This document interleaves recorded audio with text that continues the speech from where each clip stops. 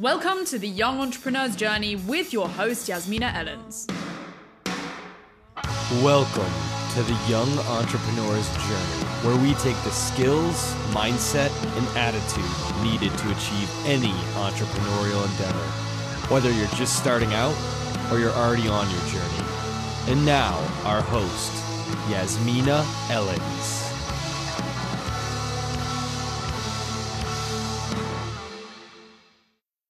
Hello and welcome back to the Young Entrepreneur's Journey podcast with your host, Yasmina Ellins. Now, today I've got a really special treat for you because we all know the power of mentors.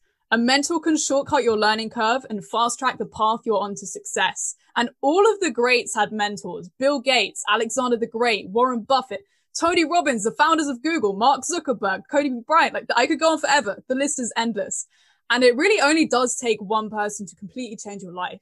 And that was the case for our guest today, Timm, whose life was changed when he met his mentor, Kevin Harrington, and with whom he wrote the book, Mentor to Millions. Now, Mark is a serial entrepreneur who started a retail gift company out of his garage and grew it to become a multi-million-dollar enterprise and the #1 supplier of its kind in North America, and has, of course, done many, many other incredible things since. His mentor, Kevin Harrington, was one of the original sharks on the hit TV show Shark Tank, the inventor of the Infomercial, and has scaled over 20 businesses to over $100 million in sales. Now, Mark spent years working side by side with Kevin and has filled his book, Mentor to Millions, with a goldmine of practical lessons that he learned from his time spent with Kevin. And I'm saying this very honestly. This is honestly one of the best business books I've ever read. And I highly recommend it to anyone who can get one to just get it, because it's really good. But by the end of the interview, you will get a clear understanding of how the right mentor can change your life. You will have the roadmap to building a powerful relationship with your mentor, and you will feel that you too can get the guidance you need to propel you forward on your path to success. So thank you so much for joining me today, Mark. Really excited for this interview. Yeah, I'm super excited to be here as well. I mean, we were talking off camera, and I know just the name of your podcast, and I'm thinking back and going, man, if I could rewind time and I could go back a couple decades, what would I do differently in my life? And I can tell you, I would put more mentors in my life. There's no question about it, because you said it in your introduction. They shortcut the learning. They help you learn from your failures. I mean, it's on and on what a mentor could do for you. But here's something you may not know. If you were to Google this statistic, you'd find that less than half of the people out there in business have a mentor. Less than half. So wow. You kind of divide the world into the haves and the have-nots. And we've heard that before. But that's one of the reasons we wrote this book, because we want to make sure that everybody crosses over into the haves, because we know if you've got a product, a purpose, or a passion that the world needs, the fastest and the biggest way to get it to the world is mentorship. I completely agree. Mentors have had a huge difference in my life, and it's due to mentors and the right peers around me that the path that I was personally on, the journey that I'm on, has just completely accelerated beyond what I thought was possible a year ago. Which brings me to my first question I always like to ask my guests in this podcast, just to backtrack a bit. So, Mark, what originally got you onto your entrepreneurial journey? Yeah, so I wasn't an entrepreneur right out of school. In fact, I grew up on a farm. So I like to say I'm a farm boy from Fillmore, Indiana. And I went to college. I worked for some big companies, Kellogg's. I worked for USA Today. And so that was my early, kind of professional career. But I knew instinctively that I was supposed to do something else. And I'm thankful for those early experiences, but it really was when I started my family. I got married, I started a family, and I said, wait a minute. I want to be more for them. I want to have more control of my schedule. I want to do some things. I want to be the kind of father that I was put on this earth to be. And I found it very difficult with having other people dictate my work world. And so I literally became an entrepreneur out of necessity to be the kind of human being and the father and husband I was put on this earth to be. And that began my journey. Now, as it turns out, I think I was always supposed to be an entrepreneur. And I was having a conversation over the weekend. There's a couple different kinds of entrepreneurs. There are people that have original ideas and they bring that idea to the world.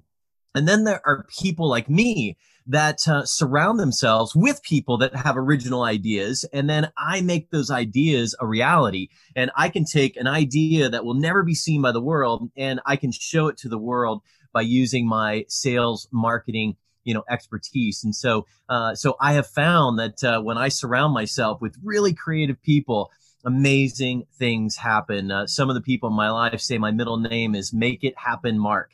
And so, so that's what I do, is I make things happen, and I make ideas happen for the world. So that was the beginning, kind of my origin story of being an entrepreneur. Now, I will tell you, the thing I love most about being an entrepreneur is actually selling my businesses. So one of the reasons I'm a serial entrepreneur is because I've sold 7 of my businesses. I, in fact, sold my businesses, and then 7 years later, bought it back from the people who bought it from me. And then 2 years after that, I sold it again.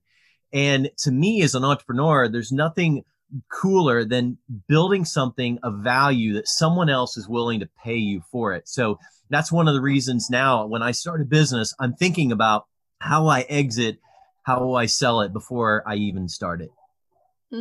That's really interesting. And I've definitely felt the same in terms of, there are so many people out there. We all have ideas. And I know that Sarah Blakely likes to say, everyone in the world has had $1 billion idea, but it's the entrepreneurs who actually make that idea happen, who actually put it into action, who reap the rewards.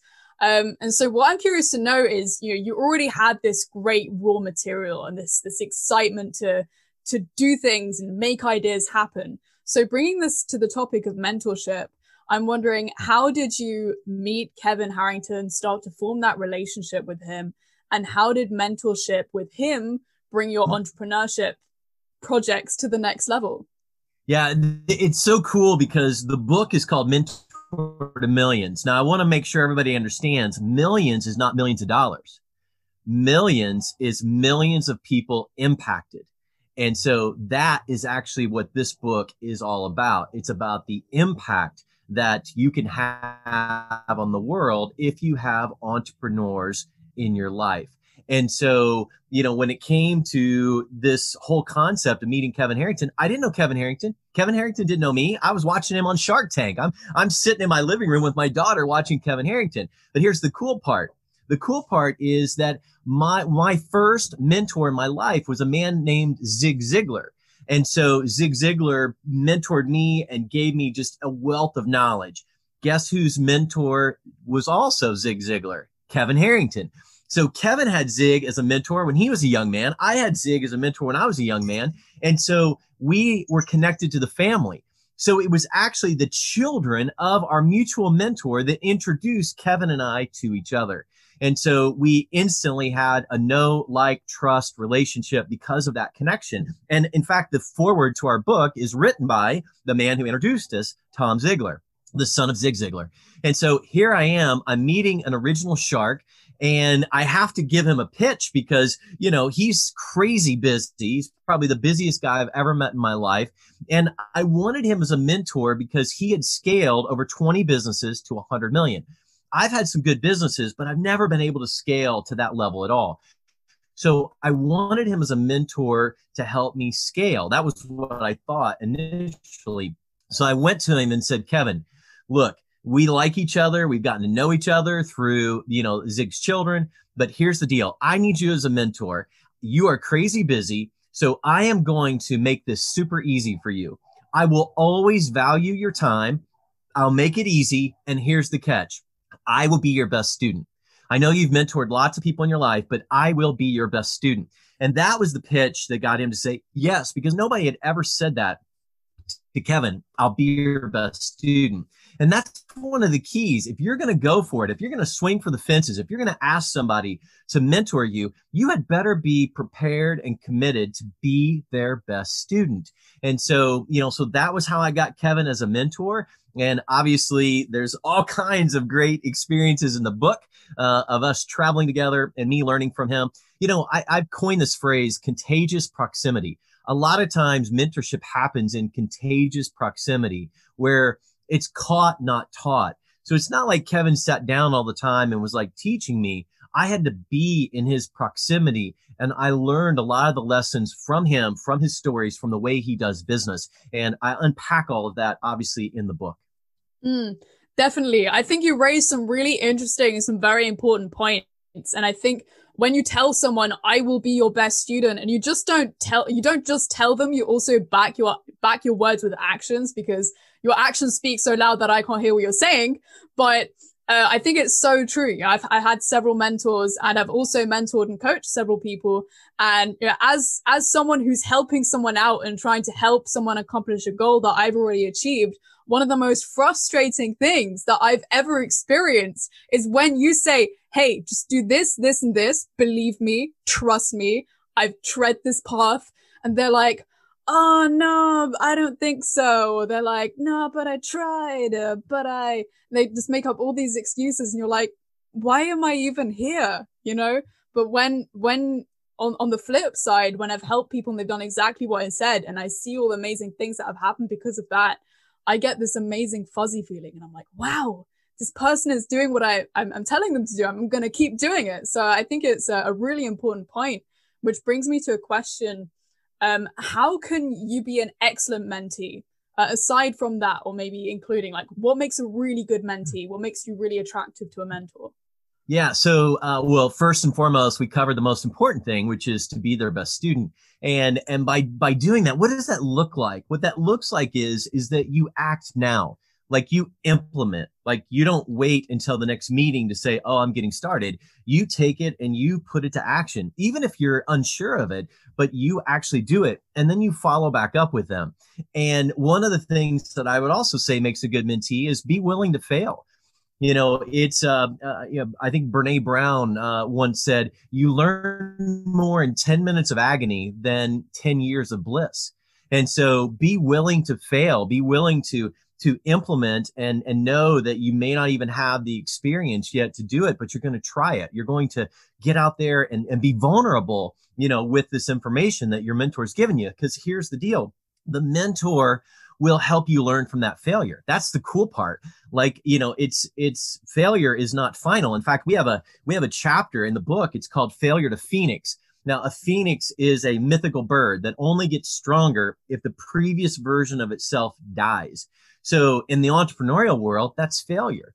And so one of the things, you mentioned some pretty amazing people at the beginning of this interview. And one of the things that I found was interesting was when Kevin was in a room, he was often seen as the most successful guy in the room. However, he would once said to a room of 500 people that he said, here's something you don't know about me. I have failed more than anybody in this room. That's one of the reasons why I've been so successful, is because I've learned from my failures. I've been not afraid to fail. And every time I failed, I learned and I got stronger as a result of that failure.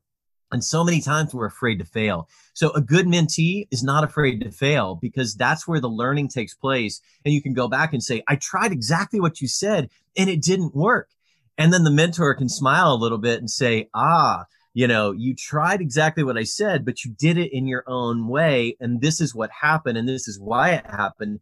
Now try it again in this way, or with this group of people, or in this fashion. And then you go back. But if you don't try it, you don't have that learning. Okay. And then the last piece. Okay. So first piece, be the best student. Second is you've got to, literally put in action, implement, do the things, not be afraid to fail. But here's the third thing. And this is the real secret sauce that I'm giving you here. And that is, in order to be an excellent mentee, you have to take what you've learned and teach it to someone else. Because if you don't, it's just a collection of wisdom. It's like these bricks behind me. Okay. All right. These bricks, like the mentor gives you the bricks and your job is to collect the bricks. But the bricks, you can knock over a pile of bricks. They're worthless. But it's that concrete inside, the mortar that holds them together, that makes it strong. If you will teach someone else, that's the concrete. That's what locks those bricks in. That's what creates a foundation that you can build a business on. You can build a family on. You can build relationships on. And so that's really the 3-step formula for any mentee. Be the best student, act on that advice. Don't be afraid to fail, and then teach other people. And you will absolutely be on your way to exponentially impacting millions. You raised some, it's a really great formula, you raised some really good points in it. It goes back to when I'm thinking of, my own professors in Cambridge and Imperial. They're like the top of their fields in academia. And why are they the best? Because they spend their entire life teaching their subject. Like, to become the best, the best arbiter of a subject, to best understand anything, the best way to learn it is to teach it. And I also think that your analogy to failure is really powerful, and it makes me think of when a kid's at school and you're sent to do homework. Your teacher or your quote mentor tells you to go home, do the homework, and the kid who goes to the back of the answer book and copies all the answers doesn't learn anything. But it's the kid who's willing to fail and be like, okay, I'm an idiot, I made 10 mistakes on my maths homework, but then understands this is why I went wrong, and then they can course correct, and then they get like a really high mark on the exam at the end of the year because they went through that process. So I think that's a really powerful formula that you gave. And that brings me to the question then, what makes a good mentor? Yeah, this is an important question because oftentimes we look for a mentor and all we see is, oh, this person's super successful, I want them to be a mentor. And what you don't see is that you really need a mentor that has also failed. Like, you don't want a mentor that just the first idea they ever had was successful and they became rich and famous because they only know one way of doing things and they only know one track to follow. And so you want a mentor that you can look up on Google and see if someone's been successful, but you often can't find if they've been a failure. And so you want someone that's experienced a lot in life, that has a lot of wisdom for you. The other thing that you want is, God gave us 2 ears and 1 mouth. And you want a mentor that listens because you've got a uniqueness. I agree with Sarah Blakely. Everybody's had $1 billion idea. And so you want a mentor that's going to listen and say, what is your unique ability? What is your genius that you have to offer the world? And if they're not willing to listen, if they're just like, oh, okay, I'll be your mentor, do this, this, and this, because I tell everybody to do that, or everybody needs to do this. Well, you're not everybody. You're special. You're unique. You've got a gift for the world. And so you need a mentor that's willing to figure out what that gift is. And so, and by the way, not only do you need a mentor that's failed so that they've got experience, but here's one of the best traits of any mentor: they let you fail. Like, do not get, one of my biggest complaints of parenting in this new era is parents don't let their children fail, where they're robbing them of the learning. They're robbing them of the growth that they need to be able to tackle the world. So the same thing in a mentor. You want a mentor that's going to let you fail because that's where the learning takes place. That's where they can best help you, is to learn from your failure and accelerate your success. And so, so I know I'm like throwing a lot out there, but these are important things. Oftentimes people will go, oh, if I just had this person as a mentor, my life would change. Well, you know what? You could have someone that's a whole lot less famous and maybe a lot less, quote, publicly successful, and they could help you 10 times as much as somebody that is just going to say there's one way to succeed in life, and that may not be your way. So find a mentor that's had a vast amount of experience, success and failures. Find a mentor that really will listen to you, that will let you fail, and find a mentor that, here's the equation. Okay. I like steps. You need to know this person. Okay. So you need to get to know them. And then once you know them, you need to decide if you like them, because it's really hard to learn, from a mentor that you don't like. And so, and you may find that your personalities just clash. So you have to get to know them, then decide if you like them. And then third, and this is so important, is do you trust them? Because in order to act on and do what they tell you to do, there's got to be some trust there. So I call it the know, like, and trust formula. And if you can check off all 3 of those boxes, then likely, you've got a good mentor.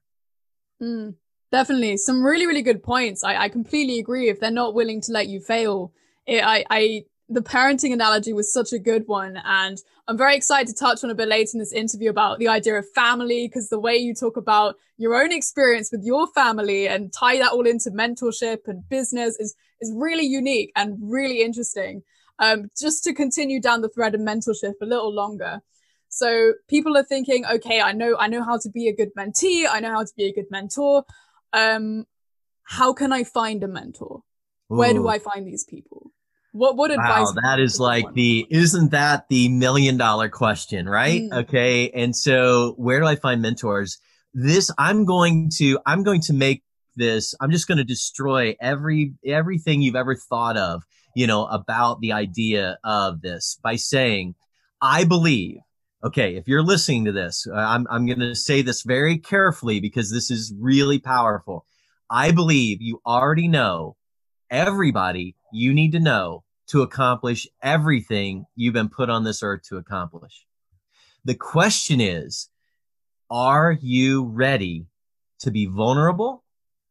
Are you ready to be courageous? Because what it really takes to find a mentor, you've maybe heard this saying before, when the student is ready, the teacher will appear.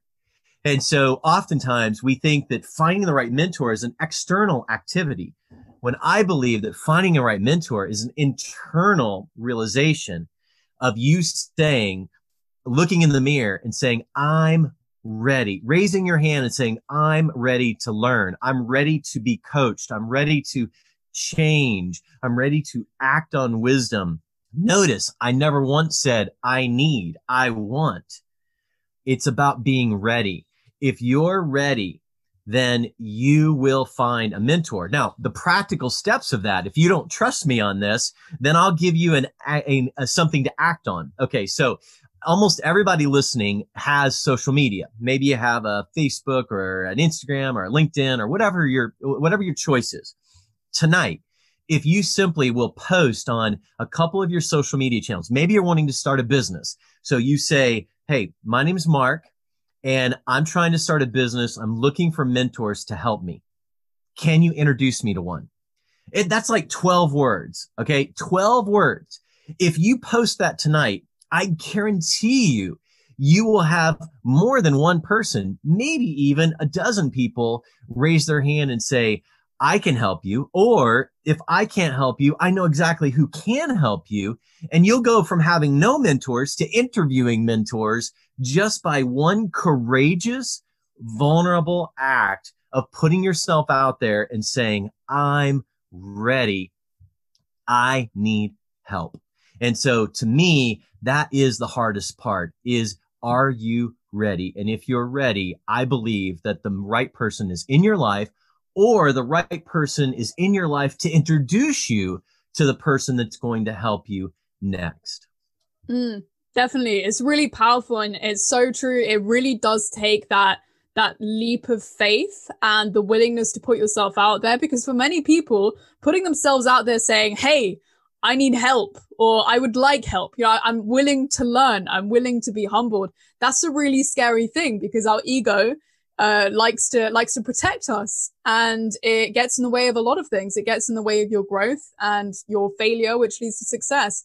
And so I think just taking that one step will prove to yourself that, yes, I am ready and this is possible. So I've done several podcasts and interviews, and this has happened now on 4 different occasions where the person interviewing me has an audience that impacts hundreds of thousands of people. In 2 cases, it was over 1 million people. And at the end of the interview, they said, hey, would you stay on for a few minutes, afterwards? They stopped the record button, and then they said, hey, I was really moved by what you had to say about mentors, and I realized I need a mentor in my life. Would you be my mentor? And I'm like going, oh, why did you not say that on air? Why did we have to stop record? Because do you know how many people are listening to you, following you, and thinking the same thing?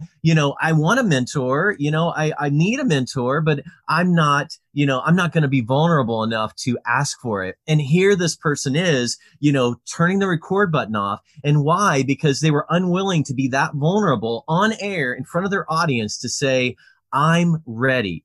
I'm so ready that I'm going to just lay it all out there right now and be raw and vulnerable and ask for mentorship, because even though I've achieved a level of success, I need mentorship in my life. And I think you're the guy that can help me. Do you know how many people would have been impacted by that if that had happened on air? And so even people that seemingly have it all together and are successful, they suffer from not being willing to be raw and vulnerable And that means that they're just not truly ready. And so, whereas I've agreed to mentor people that have come to me and just were raw and vulnerable versus people that literally have 1 million people following them, they're not ready.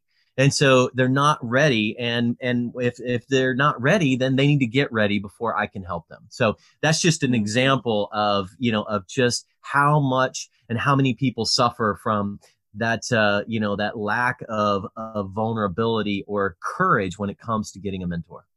That is so interesting. That is extremely interesting. And I think, there are so many, I think people who listen to podcasts and see what entrepreneurs are doing, they think, oh, this person has it all together and their life is perfect. And that's so far from the truth because, you could be a billionaire and your life cannot be perfect. It's just, it's human nature. It's the way things are. And, we can talk about this a bit later as regards what you did with your family as well, which I think is really cool. But yeah, it's a complete myth because we're all humans. We all experience uncertainty, fear, pain, doubt, all of us. That doesn't just go away. It stays with us because that is the nature of being a human. What I'm really curious to hear from you, Mark, is, so you've written an entire book filled with business lessons that you've learned from your mentor, Kevin. And if people are still here thinking, I don't know why I need a mentor, that's not clear to me yet. There are so many powerful lessons in here. Like I was telling you beforehand, I've put corners everywhere. I've highlighted it. And I'm sure there are many powerful lessons that haven't even made the book because there are probably so many. But I'm wondering, what are some of the really key lessons in business that you've learned from Kevin? So I would say I'll pick two because there's like 20 that I could choose, but let me just pick two. And one of them, the first of which has impacted me significantly. I mean, I'm on my way to my first $100 million business, and it's because of this lesson. All right. And the lesson is called aggressive curiosity. Another way to say it is, where are the eyeballs? Okay. Where are people looking? So oftentimes people have a great business idea, but people aren't looking in that direction. So you can have a phenomenal business idea, but if nobody's looking in that direction, you're not going to be successful. But if everybody is looking in this direction and you've got a decent business idea, the chances of being successful are 100 times more than if nobody's looking at it. So for example, during the pandemic, if you had the best restaurant in the world, okay, the coolest concept ever, it wasn't going to be successful because nobody was going out to eat. Yet on the same token, if you were selling amazing food that people could order online, your business was skyrocketing during that time because that's where all the eyeballs were at. So right now, a lot of people are shopping online. So if you're looking to start a business and you say, well, I want to start a business. Okay, well, where are people looking right now? Well, people are on their computers shopping. So the odds increase dramatically if your business has an online component that people can actually buy the product online. And then you say to yourself, well, that's pretty general. So let's get a little more specific. Okay, so what new habits have been created as a result of this pandemic and COVID? And you say, well, people don't want to go to the doctor as much because that's where sick people are, but they still have hurts and ailments. So maybe you want an online business that's helping people to take care of their bumps and bruises and their sniffles and at home.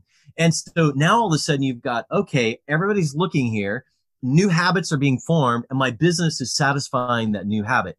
The chances of success are huge. Like you're almost guaranteed to be successful if you put it in that channel. So that's where aggressive curiosity comes from. It's about learning what habits are people forming that are going to stick. Where are people looking? So my new business is exactly what I just described. I set up an e-commerce business to help people at home with home health care so that they didn't have to go to the doctors. And all the products are helping them take care of their family and themselves without going to the doctor. Now, obviously, if they need to go to the doctor, fine, but I'm talking about bumps and bruises and cramps and sniffles and stuff like that. And there's plenty of products that help people at home to deal with those things. And that business is just skyrocketing. Okay, so then lesson number 2 is the dream team.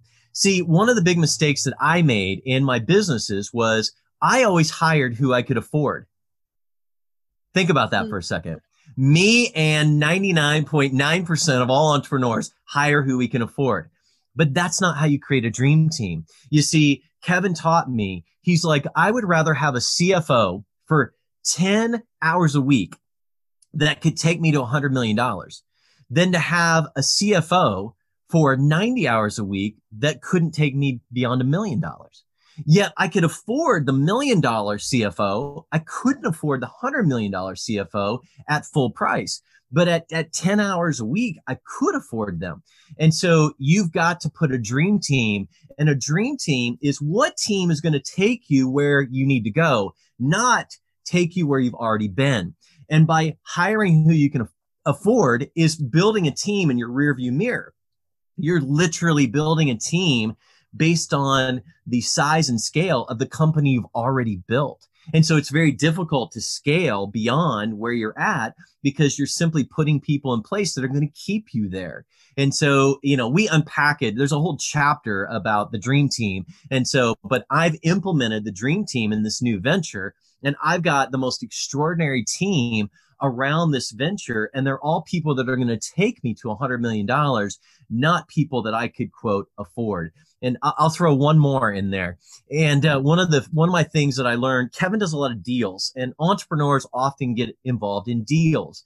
And most people are always looking for the best deal. I got the best deal here. I got the best deal from this person. In fact, if we get a really good deal, we often brag about it to our friends.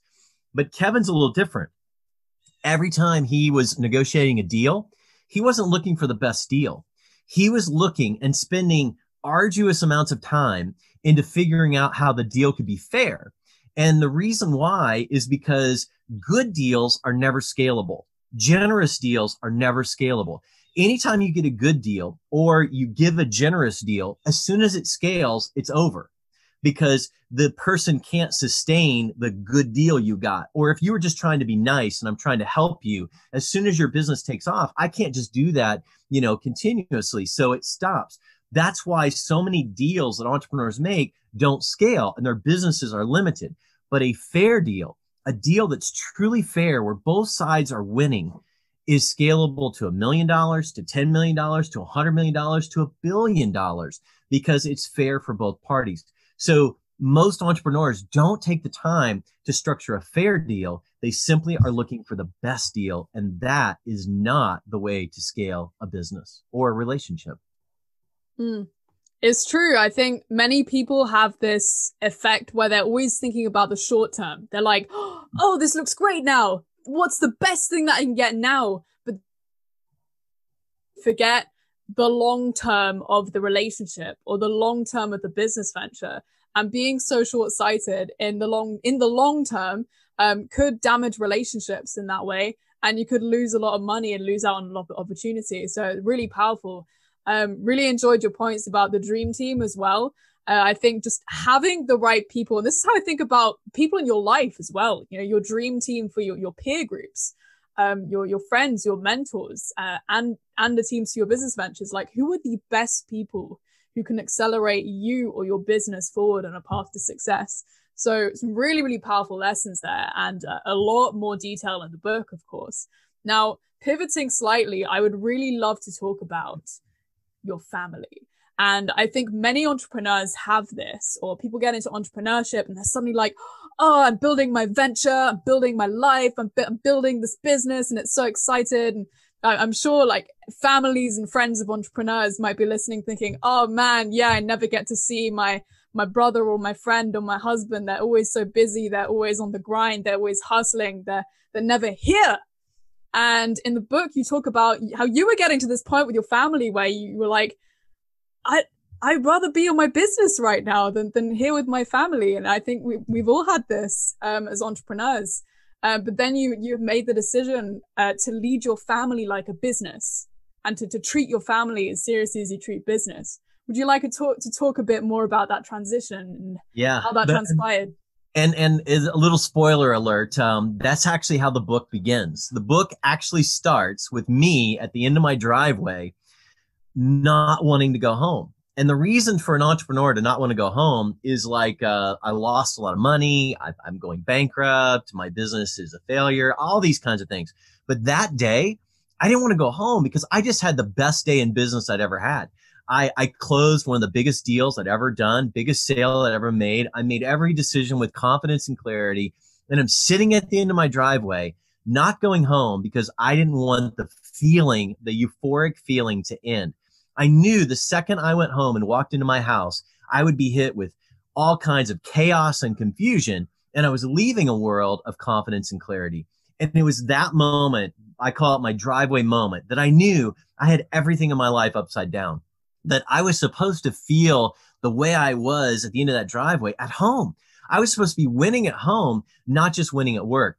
I was not supposed to be coming up with excuses to do more business because I felt better about myself as an entrepreneur, as a man, than I was at home when it was hard. It's hard at home. I had 6 kids at home, 3 boys, 3 girls.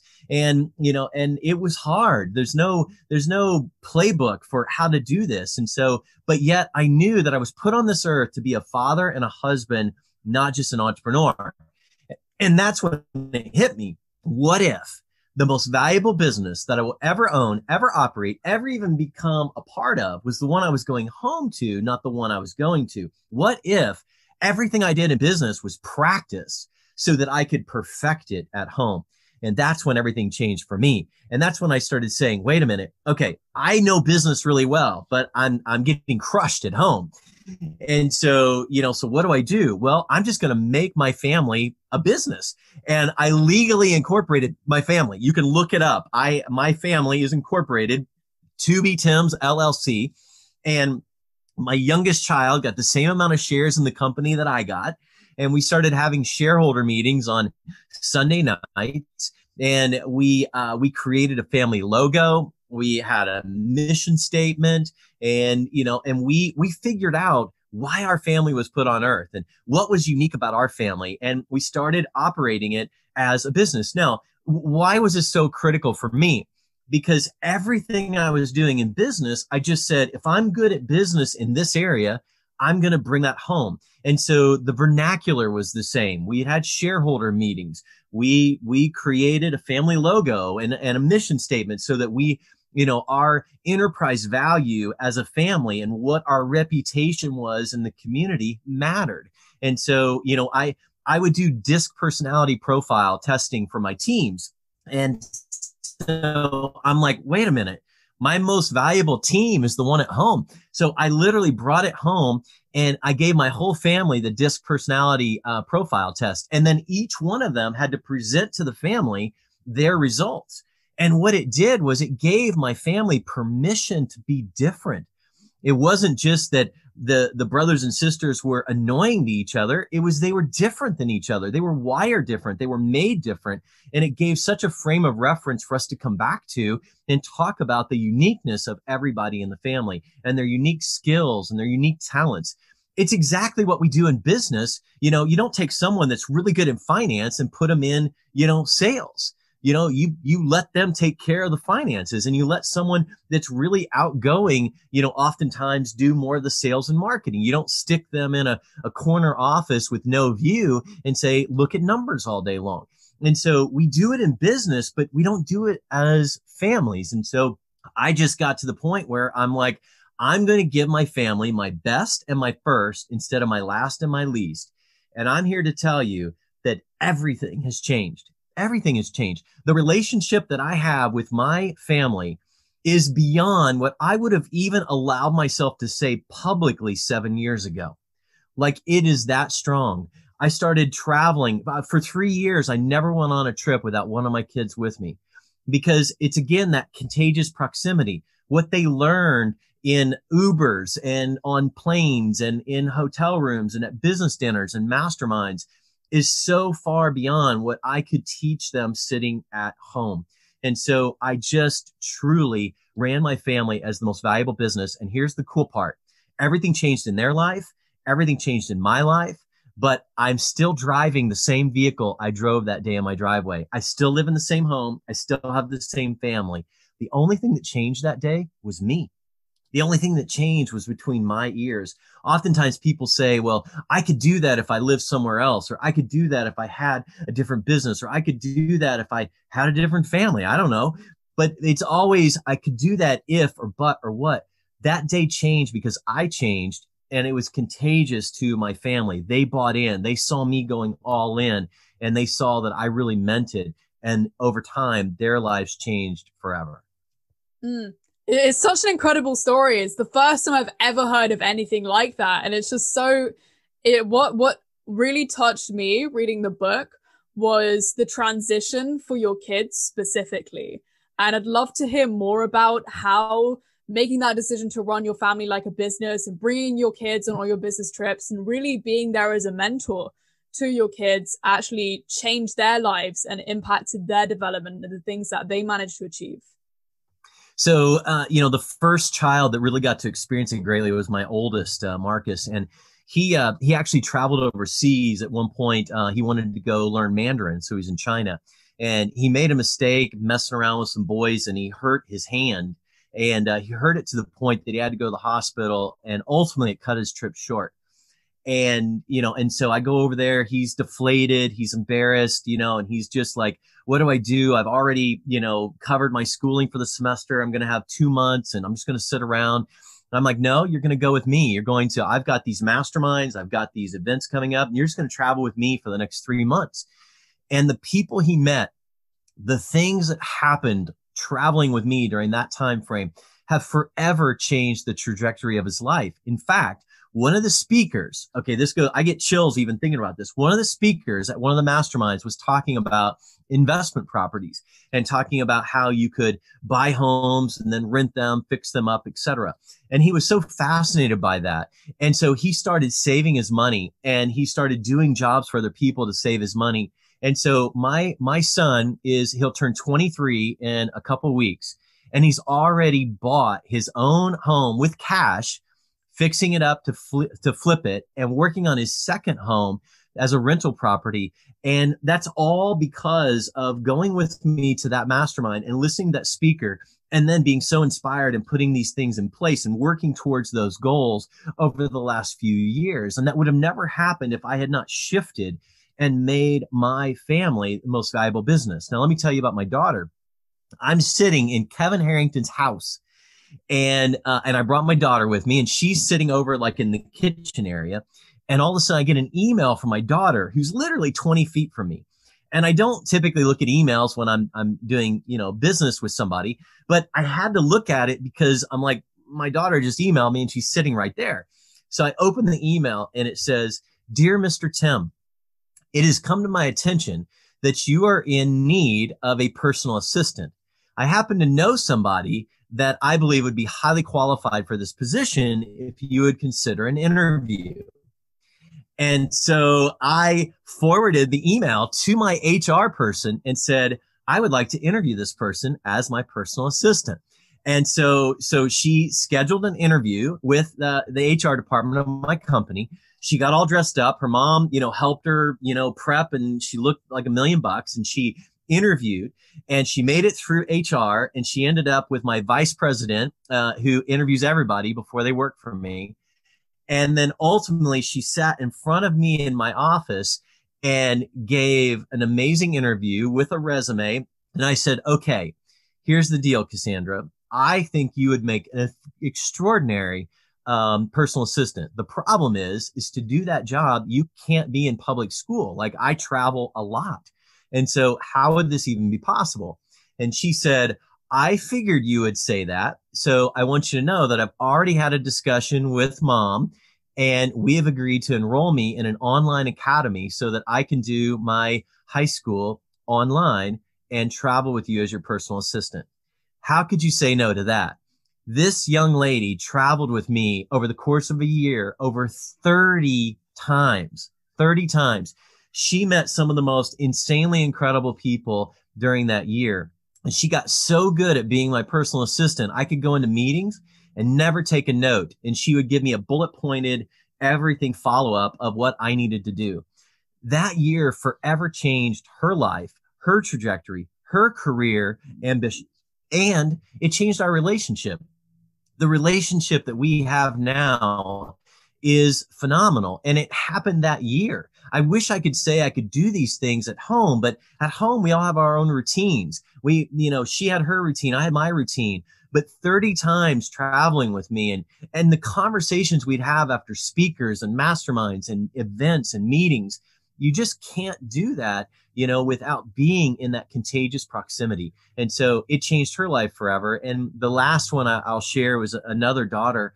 And, she saw herself not as an entrepreneur. She was the one that's like, okay, I'm not going to be an entrepreneur. Well, she has a heart for service. And so even though she said I wasn't going to be an entrepreneur, well, she learned so much from the family business that when she decided she wanted to do a project where she would collect shoes and send them over to Africa. And this little project started as just a little project in her school. Before it was done, she had collection depots in every single school in our entire county. She collected over 1,500 pairs of shoes and then contacted Delta Airlines and got Delta to participate and help. And we actually delivered those shoes to 5 orphanages all over Nairobi, Kenya. Now, there's a girl who knows she's not going to be an entrepreneur. In fact, she wants to be a doctor. But because of learning business in the family, she applied all of those entrepreneurial skills to help 500 children that would have never had a pair of shoes if it wasn't for her entrepreneurial efforts here. So we don't always have to go. That's why I said, if you're listening and you've got a product, a purpose, or a passion that the world needs, you need mentors to get it to the world. And I'm also going to say, if you're out there and you've started a family, you're thinking about a family, you have a family, there's no more important group for you to mentor than your family. And I'm so thankful because I made this shift, because I made this change. My children have chosen me to mentor them to be young adults, they've all left the house except for one. My last one is a senior this year in high school. And so all of my other kids have left the house, and they chose me to mentor them, to teach them how to be the colleague, the college student, the coworker, hopefully, someday they're not married yet, but the husband or wife or the mom or dad. And so I get to mentor them for the rest of their life because of that decision I made in that driveway so many years ago. That is incredible. It's like hearing something like that, it almost makes someone speechless, and I can tell how proud you are of your kids. And you have every right to be, because they've achieved really amazing things. And I think it just goes to show as a really powerful lesson for entrepreneurs globally that, yes, your business might be important, but you're neglecting your family, the people who are closest to you in your life, when you really just shift your focus and put your priority there. And then you see how their lives change. And as their lives change, your life changes, and all of your lives change for the better. I love to think of this analogy of birds of a feather. No, that's the wrong one. But so but a herd of birds, like a flock of birds, a herd of birds, a flock of cows. What am I even saying? A flock of birds, they fly together, and they get to safety, and they soar higher together than one bird would soar much lower alone. So I think that's just extremely powerful. And I love the way that you hit that home there, which brings me to my final question, which I also ask every guest on this podcast. And so that is, some really powerful lessons throughout this conversation. But what are the 3 key truths about the entrepreneurial journey that you would drop on a young entrepreneur today? 3 key truths. I think it's important for everybody to know too. You drop this question with no notice, so it's just got to be instinctual and gut. And so I think that the one I'll start with truth number 1. Truth number 1 is that you're going to fail. You're going to fail. It is inevitable. There's no such thing as, becoming an entrepreneur and not failing. My mutual mentor, Zig Ziglar, used to say, there's no elevator to success. You have to take the stairs. You have to take the stairs. Every entrepreneur has to take the stairs. It's just the way it works. And part of taking the stairs is you're going to fail. So the real key is that, are you going to learn from that failure? Are you going to get up from every failure and be stronger than you were before you failed? And if the answer to that is yes, then you've checked the box off on truth number 1. Truth number 2 is you don't have to have an original idea to be a crazy, amazing entrepreneur. Oftentimes people say, well, I don't have a good idea, or I want to be an entrepreneur, but I just don't have this idea. No, some of the best, amazing entrepreneurs are entrepreneurs who make other people's ideas. They make other ideas even better. Or they take an original idea from someone else that will never make it to the world, and they take it to the world.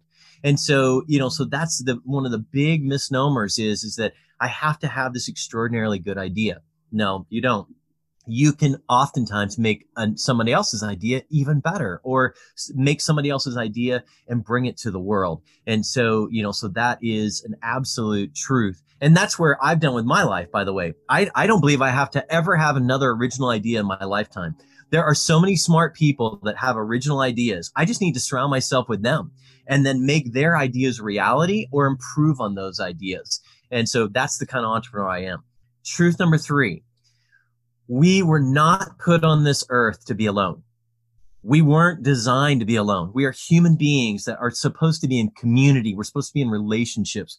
So why in the world do entrepreneurs try to do it alone? I mean, it's like the one thing that I see over and over is entrepreneurs trying to do it, to be a solo entrepreneur, or to try. They're so afraid of putting their idea out there that they keep it to themselves. Or like we've been talking about for an hour here, they're afraid to ask for help. They're afraid to ask for a mentor. They're afraid to put people in their lives that could really help them. So I'm here to tell you, we were put on this earth to be in community. We were put on this earth to be in relationships. And the same is true with entrepreneurs. And I've personally found entrepreneurs to be one of the most helpful groups that there are, because they know it's hard. They know it's hard to get an idea out there in the world. So they're willing to help if you're ready to be a student, if you're ready to learn. And so those are my 3 truths for any entrepreneur, and wisdom I would give any young entrepreneur. That's extremely powerful, Mark. Thank you so much. Which brings me to what would you like to plug to my audience, and where can people find you? Yeah, so obviously, Mentor to Millions is the book, and again, it's not millions of dollars; it's millions of people impacted. But I can tell you, you start impacting millions of people, you'll never have to worry about money again in your life. So, Mentor to Millions. You can find the book on wherever books are sold. You can find this book. And if you want to connect with me specifically, you can go to marktimm.com, TIMM.com. You'll learn a lot more about my family. I like to talk about my family because here's the deal. When I started winning at home, it's so interesting that I started winning even bigger at work. And I thought it was going to be the opposite. The more time I spent helping my family win, my businesses would lose. But in reality, you get so much energy and you get so much joy. And my kids wanted to be a part. I'm convinced my kids couldn't even spell the word entrepreneur when I started down this path. And then they wanted to be a part of everything that I was doing. And so marktimm.com, I share a lot more about my family and the idea of your family being your most valuable business. It's extremely powerful, Mark. Thank you so much for taking the time. I'm gonna do one more thing. We did this for people that pre-bought the book. And if you'll go to Kevin Mentor, so Kevin Harrington, go to Kevin Mentor, one word. And if you buy the book, Kindle, regular book, doesn't matter. And if you go to kevinmentor.com and you show us you bought the book, we've got a 30-day mentorship for free. And we gave this away back for people who pre-bought the book. But for your audience, I want to give you the tools that you need to be successful. Maybe it's the first time you'll have a mentor. And it's basically Kevin and I giving mentorship lessons that we've learned from other mentors or that we've taught other people, both in business and family. So kevinmentor.com is another URL to write down. That is amazing, Mark. Thank you so much. I'm sure my audience will gain a huge amount of value out of that. So I'll put that in the show notes along with everything else mentioned in this podcast. And with that said, thank you so much for your time. I really enjoyed this conversation. Thank you. I enjoyed it as well. Take care.